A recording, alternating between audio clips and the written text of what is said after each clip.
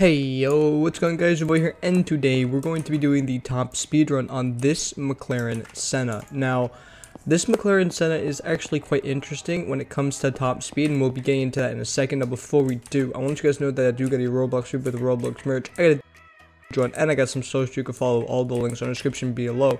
Now also, my name is Hypercar, car reviews, questions, and car stuff. So if you guys do like this video, hit that like button, subscribe, and hit that bell for notifications every time I upload a new video. But yeah, I'm outside of the map now, so why don't we get back into it and check out that Senna right there. So, what's interesting about the Senna, you may be wondering? Well, it's top speed. So, its top speed not upgraded is actually insanely slow, coming at 176.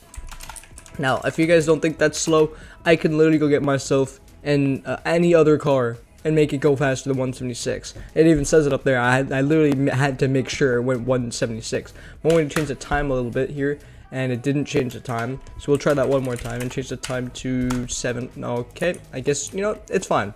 We'll just do a night review. So, why don't we get into this car and show its upgraded top speed test now. Yep, I upgraded this car to its max. I changed the gearing. I tried to make this thing as fast as possible.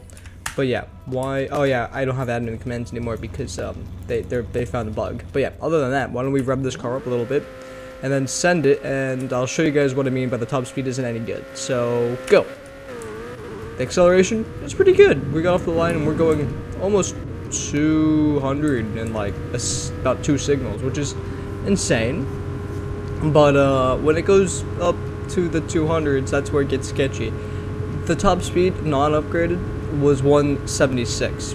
We're only going 42 miles an hour faster, and we're not even breaking 110. Now I'll show you guys what I did to the car to try to make it go as fast as it could. Now the gearing stuck, got the car stuck in 6th gear when there's 7, so I tried to make it go faster. I guess it didn't work very well, but also this car can still turn. Okay, with the upgrade in turning, the car still turns. So if you guys want a track focus, somewhat faster version of the Senna, well, here we are. We got ourselves the Senna, which also can turn. But we got stage 3 tuning, stage 3 turbocharging, stage 3 race brakes, stage 3 weight reduction, grip tires, race transmission. Nothing changed the suspension because I didn't feel like suspension had anything to do with speed or really anything at the moment. But wheel width, didn't really need to change that. All-wheel drive, front-wheel drive, we don't need that. We just have rear-wheel drive, which comes stock. And then we got differentials, didn't need to change that. Steering, didn't change that. Gearing, I changed it to 1.904. I don't know if I still need to make it shorter because it still doesn't hit its top speed at any point in time. So I'm debating whether it'd be shorter or longer, but we're not going to change it because obviously this car isn't going to break 115 at most, and I can make other cars which aren't even considered, well, supercar, hypercar status, go faster than this. So I don't know, other than Southwest Florida, I don't know.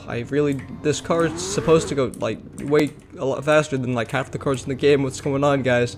But yeah, I hope you guys did enjoy today's Senna top speed test. I'm kind of disappointed, to be honest, because, well, I thought the Senna would be faster because honestly, it's a track car, and track car equal fast-ish.